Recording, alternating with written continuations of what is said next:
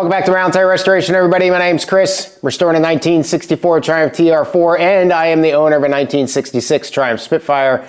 Tried to get the Spitfire running and underway for the inaugural season drive, and she is not agreeing with me. So if you remember, I started her up sometime in March or so. Link to the video in one side here, but ran pretty strong and just fine and no problems at all. And I started it up this time and just really sluggish, heavy hesitation slash stuttering, whatever that symptom would be. So I'm thinking ignition, but who knows? So I'll take you through kind of what I tried to do to try and troubleshoot this. And as of me recording this right now, I do not have it fixed. I have an electronic ignition module on the way. That's my last ditch effort here. And if that doesn't do it, then gonna have to get much more extensive than I already am. So thanks for watching. We'll see how it goes. Let's get it sorted.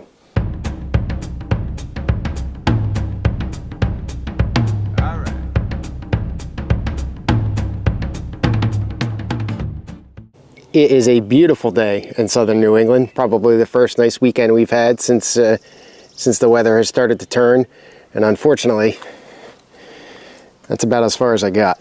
So let's see if we can't figure out what's going on. All right, so I first started her up a couple months ago, March I think, and ran fine, ran good, started right up, ran strong, and now what's happening is it'll start, it'll run, but as soon as I put any load on it whatsoever, it bogs right down and starts spitting out through the carburetors. So probably going to be an ignition slash electrical slash valve clearance problem. I have not adjusted the valve clearances since I put the car together, so that's probably a bad idea. But then again, I didn't really do anything to the car since April. Haven't even moved it or whatever I started it last. So we're going to do valve clearances. Yesterday I was here, tried to take it out. I pulled the plugs, looked at them. Number 2 was a little bit wet, but the rest of them looked good. I had spark at all 4 of them, but when I pulled the plug wires for number 3 and number 4, nothing happened. The engine didn't change characteristics at all. I did check the fuel floats. That looks good. I put my hand in front of the carb. That about sucked my hand into the motor, so that was good. So I'm not too sure what's going on, but we'll see if we can figure it out. So first thing up we're going to do is valve clearances.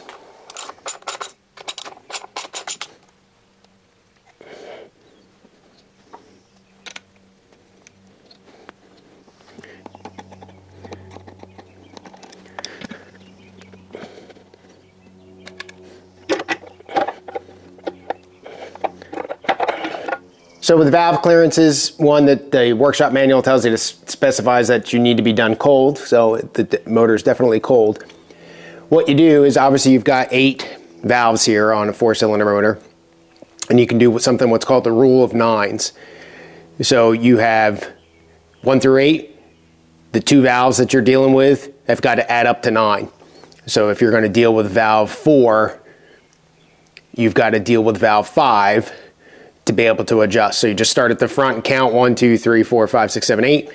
So if I wanted to adjust one valve, you put the valve that you pick one valve that's at the very complete bottom of its stroke. In other words, that the valve is completely open, and you can just look at that by rocking the engine. And then the corresponding valve that causes that to add up to 9, that's the one that you can adjust. So here, looking at it right now, then you can't see it real well. I'll come around and zoom in when I get to it. It looks like number 8 is pretty close to being completely compressed and fully down, so that tells me that I can come over here to number 1 and adjust the clearance on number 1. So got to get, it's a little hard to turn the motor over. You got to get you can't really get a socket in there because the radiator's in the way, but I've got a big old adjustable wrench that I'll do with it. So all I'm going to do is roll the adjustable wrench, roll the motor a little bit, and look for this number 8 here to be fully compressed and find its essential rock point, and then I'll go over and adjust number 1. All right, so the motor, check the number 8. Number 8's fully compressed there, and I'll just check the valve clearance, and that's pretty good on number 1. It's 10 thousandths is the clearance, and that's a nice little drag there, so I think that one's good. So now we'll just, you want to keep a running tally of, you know, which valves you check. So I got a little sheet of paper just with the numbers 1 through 8 on it. I'll just slash off number 1 now.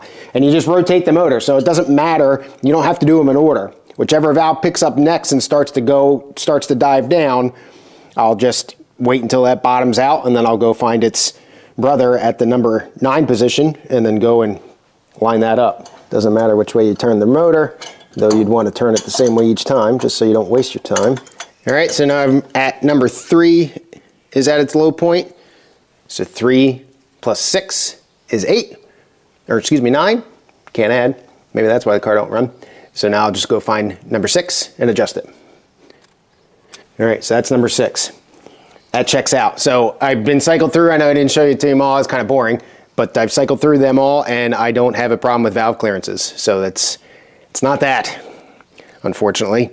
So now I've got my timing light here, and we'll get the car running, I think, and get the timing light hooked up and see what that tells me. All right, so we got our timing light hooked up. This is a Harbor Freight one. I've showed you this before, I think, when I was messing with the car a while ago. So you set it up to 4-cylinder and all that stuff. I've already painted the pulley and all that kind of good stuff, so I know what's going on here. And we're just going to see what the initial timing is. Now, I'd set static timing, and I haven't messed with anything, so I don't know what's going on, but...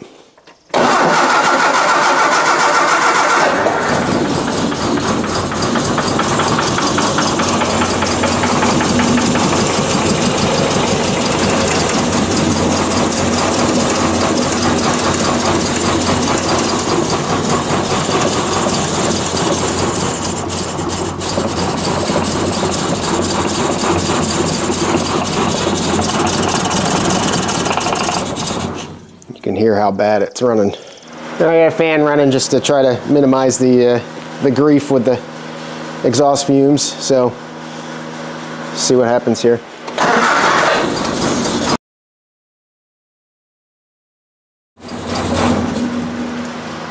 Well, looking at that timing, the timing's right on.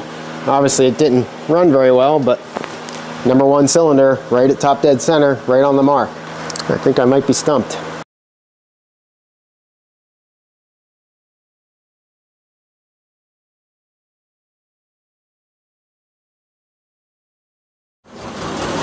All right, so here it is idling, relatively fine. As soon as I put a little bit of gas to it, it really starts to, and you can hear it, hear that tapping. It's like tapping through the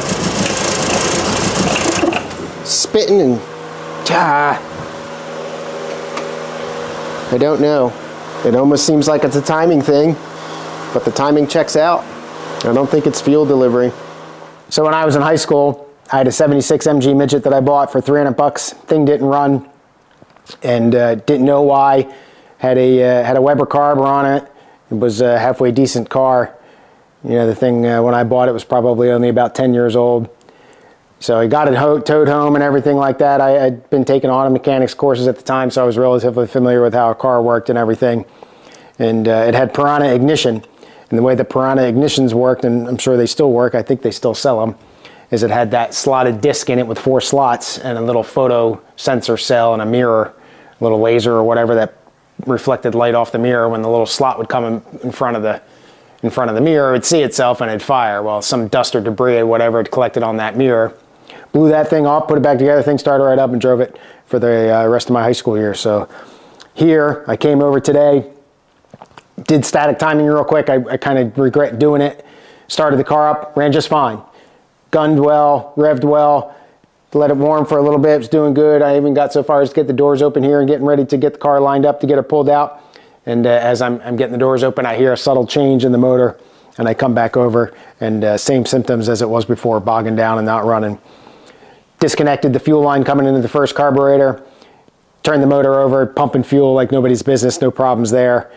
So went through this last year as I documented right before the car show, and I'm again kind of getting right before the car show here, and replaced essentially the entire ignition system except for the plug wires and the spark plugs. Everything else was practically new, including the coil, which is what I think it ultimately was. But anyway, something obviously is going wrong right now. It's not the same symptoms as it was before. The thing wouldn't stay running at all before, so I've got some problems. So what I'm going to do is swap out the plugs, start it here real quick and make sure I'm still experiencing it so that I try to, you know, not troubleshoot stuff that's not broke. And I've got a new set of plugs there. I'm going to swap them out real quick and see if that doesn't help me out.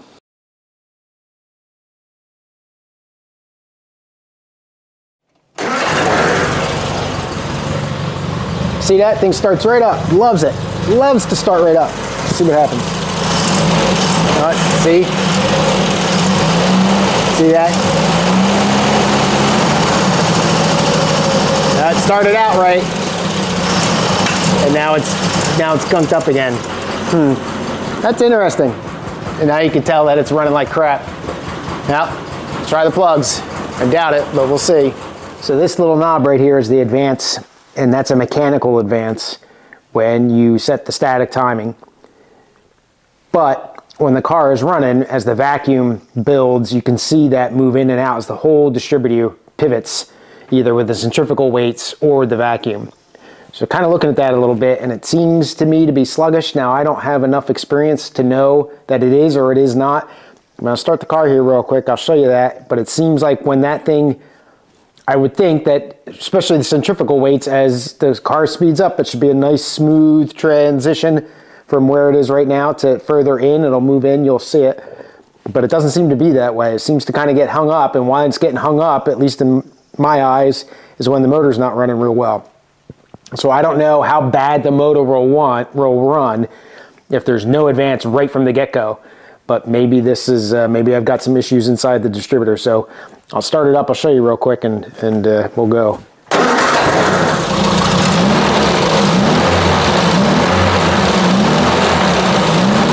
All right, seems to be pretty nice and smooth now. The motor's running all right.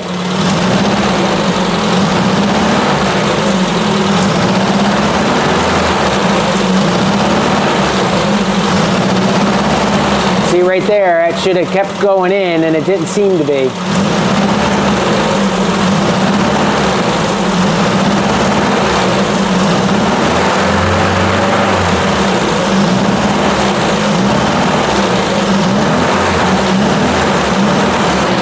Problem is that I don't know what's more effective, the mechanical weights or the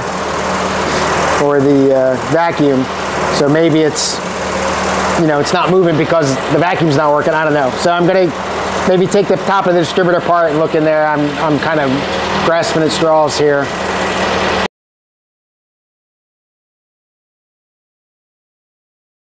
Got the top of the distributor off here, and the centrifugal springs are in there. This one here and one here, and this one is very loose, where the other one is tight on the two posts that it's on. So I'm not sure if that's enough to cause the problems that I'm having or not. Like I said, I don't have a whole lot of experience here. The weights are free to rotate, but I'm not sure if that spring, you would think the spring would tend to not let it throw out as much. So I would think if it's loose, you'd have more weight, and it would advance it a little bit more, if anything.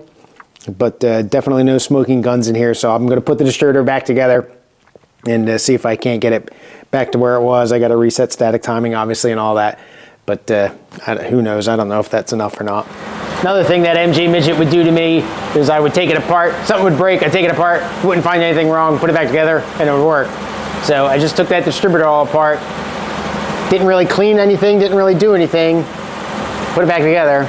It seems to be running okay. So I'm going to try to get it out of here real quick and just stay on the property. I'm not going to go anywhere. I just don't trust it, and I don't feel like getting stranded. It's already too late to have to deal with getting a tow. So if at least if I get stuck on the property, I'll just throw the car cover on it and won't have a problem. But so I'm going to take a little ride real quick. We'll see what happens. Well, it ran. It got me around the property a couple times, but something's still not right. You know, I'm half tempted to just say screw it and buy a whole new distributor with an electronic ignition module. But just doesn't feel like that should be it, unless that spring has got more impact than I think, but just doesn't seem like it should. But anyway, I'm going to park it here and stew on a little bit, ask my favorite form, see if I can't figure something else out.